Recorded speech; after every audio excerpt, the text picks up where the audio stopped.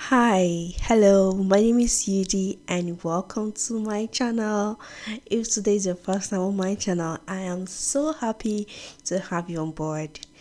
Today's tutorial is all about automatic headings numbering, or some people might call it multi-level listing, as you may be as no as it applies to you or as you want to call it. So today is automatic heading numbering. That is what I prefer to call it. So why must you number your work automatically? If you do it, because if you do it manually, you're going to have series of mistakes. You're going to have mistakes, lots of mistakes. You're going to have lots of mistakes, and you might not be able to navigate through it properly. What do I mean by navigate? So on my left hand side, I have my navigation pan. So when I click on my background of study, it takes me there. When I click on my literature review, it takes me there. When I click on my cybersecurity strategies, it takes me there. So that is what I mean. So you don't have to scroll through the entire page looking for a particular heading.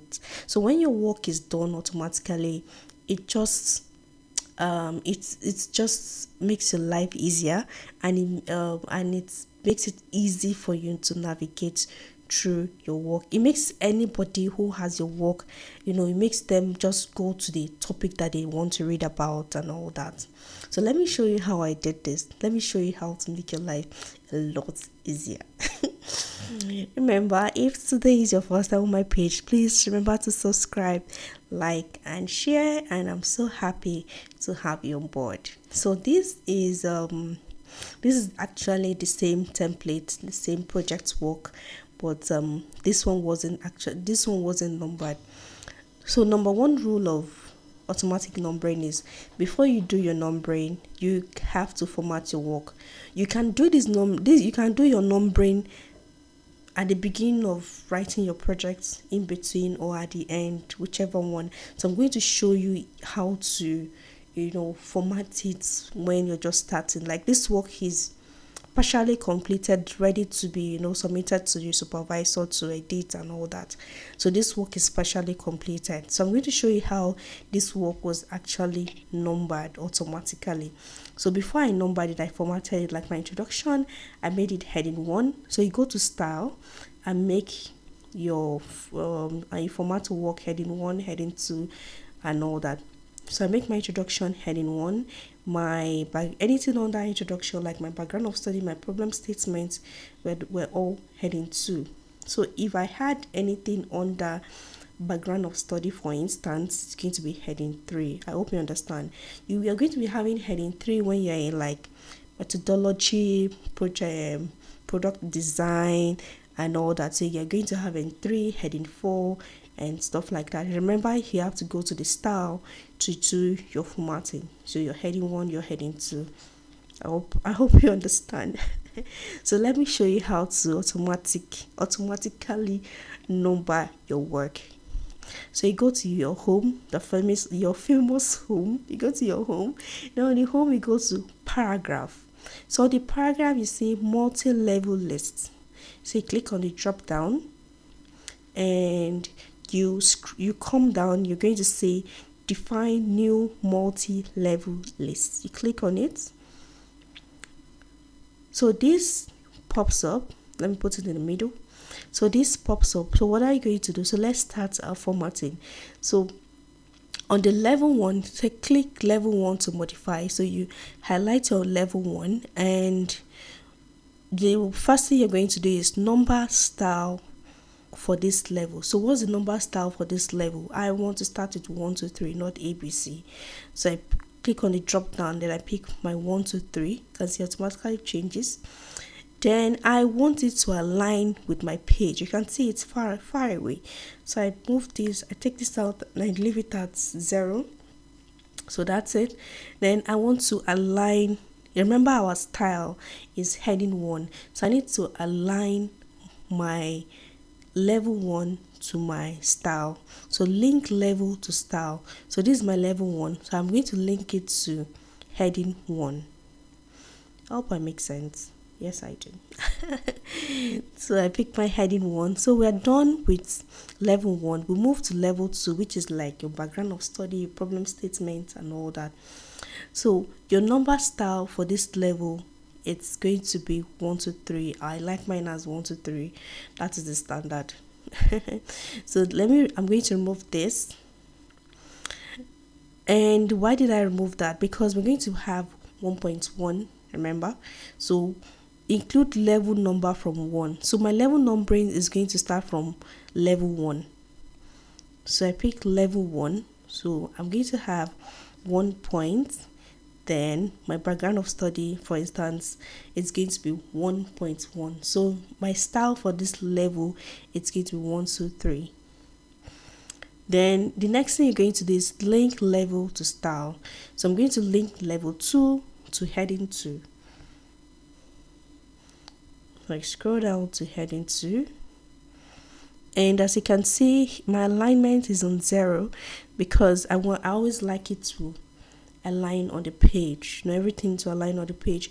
If you want to change yours, fine. You can change it to 0.5, for instance. You can see it has moved, but I always like mine to be on 0. So I leave it on 0, and every other thing you can leave it as it is. So I have level 3. So my level 3, I want my number style on 1 to 3. Please remove this. So you're going to include level number from, you start from level 1. So it's going to be like, so if you had, for example, you have aims under your background of study. So it's going to start from introduction 1 point, background of study 1.1, aims 1.1.1. So I hope you understand what I mean by that. So this is level 1. I pick my level 1, 1 dot. I move again, level 2. It brings up the 1. I put my dots, as you can see. Number style for this level, I pick 1, 2, 3. So it picks, my number style for this level is 1, 2, 3. So I put dots. Sorry, that didn't pick. So I put dots. So the next thing is to link level to style. So I'm going to link level 3 to heading 3. Can see, so my alignment is at 2 cm, and I always like my alignment, everything should be just like aligned with the page. So I'm going to leave this at 0. So you can decide to align yours the way you want it. It all depends on you. So I am done with my automatic numbering. So let's see how it looks like. Click on OK. Then this is what it says.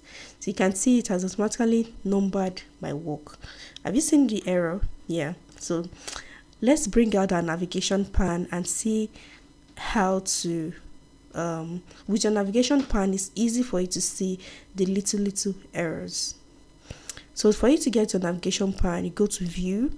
On your view, you go to show. On show, you click on, you tick navigation pan, and automatically it comes up.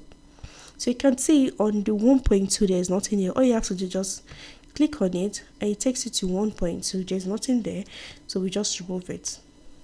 As you can see, you don't have to manually come and type. Imagine if you were doing this manually. So after removing the 1.2, you come down, you remove the 3 there, you put the 2, you start doing it until you get to the end. No, this automatically changes. Once you remove anything, it automatically changes everything. So let's say this is, you want to do it at the beginning of your works, you want to start typing your project. So this is what you're going to do. So let's say my aim is here, for instance. So let me take this back to home. So let's say my aim is here. All I have to do is highlight my aim and say this is level 3. Can you see? It just automatically does it for me, 1.1.1. Or I said, okay, I don't want my aim to be level 3. I want my aim to be level 2. Have you seen what I'm saying? So you don't have to do it manually. Once your work is formatted, is done, you've started numbering your work automatically before you start your work. All you have to do is highlight, pick the heading. You can see I pick my heading. Automatically, it changes. So you can see it changes. I pick my heading to, it changes. I don't have to manually type anything.